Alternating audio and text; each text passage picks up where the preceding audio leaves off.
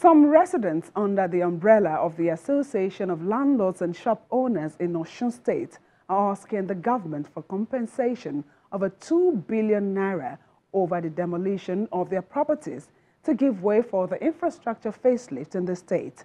The state government has promised to pay for the damages when funds are available, as well as complete all ongoing road projects before the expiration of the current administration in November 2018. For anyone who transits on land between Lagos and Abuja using the Lagos-Ibadan Expressway, Gbogan, a town in Osun State, is a must-take route.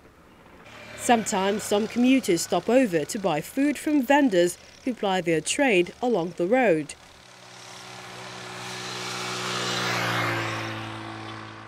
The road is wearing a new look now with its Trumpet Bridge, a project the state government says cost them 29.2 billion naira.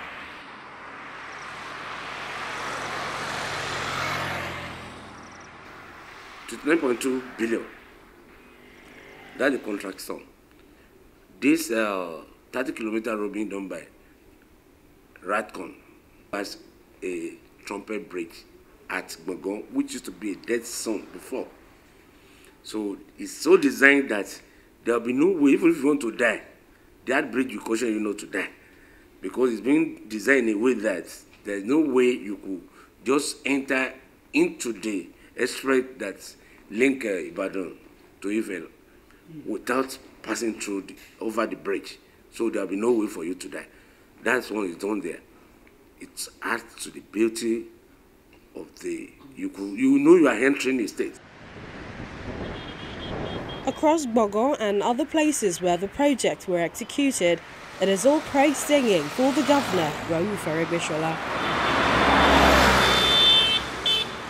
You see that if you could see many people, they are now coming to establish their kiosks, their shops and everything by the side of the road. Formerly, they used to stay in the nook.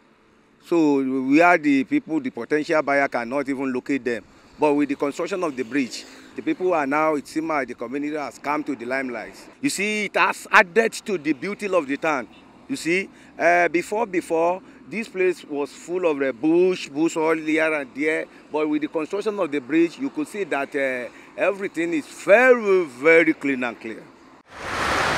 That intervention, the Federal Road Safety Corps says, has improved safety on that axis.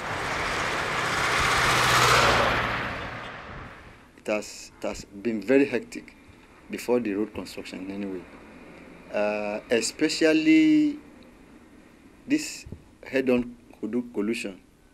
We recorded so much casualty on incoming vehicles facing each other. That is the major obstacle we have been facing before the completion of the road. But it has even gone to the extent that we have to dig ditches to prevent overlapping from the other end to this side of the road.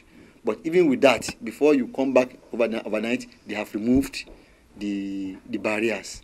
So, but immediately after the construction and the commission, it has eased our work so perfectly. There's no need driving against traffic. That has been our major constraint. I mean, challenges.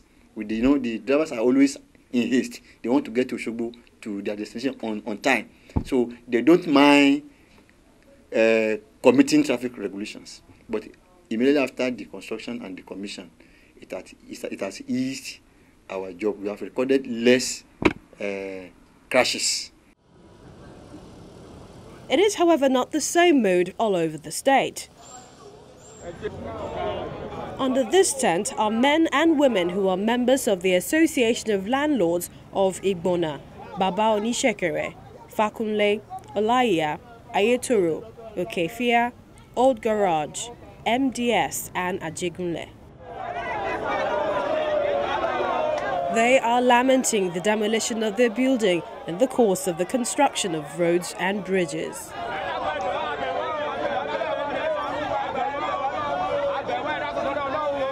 Their grouse is that government has reneged on its several promises to compensate them for their losses.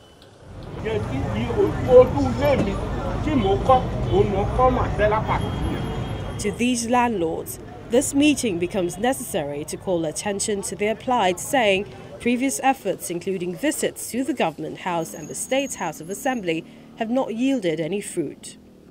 Their demand is a compensation of 2 billion naira. We are begging them to give us compensation. He promised us first time that he's going to give us our compensation. Second time, he promised us. Third time, he promised us.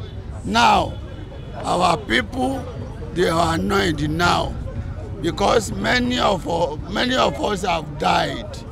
The state government promises payment of all the sum as soon as funds are made available. I must say that the recession the country went into that affected all the 36 states and all government agencies and parastatals made it practically impossible to have sufficient funds to run government, not to talk of paying compensation. Therefore, it wasn't a deliberate attempt that the compensation has not been paid. And I'm sure that any time government has money sufficient to take care of things, including the payment of the compensation, it will be so done.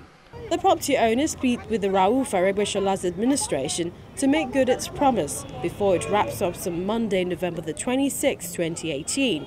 They, however, promise to continue to speak up until respite comes their way.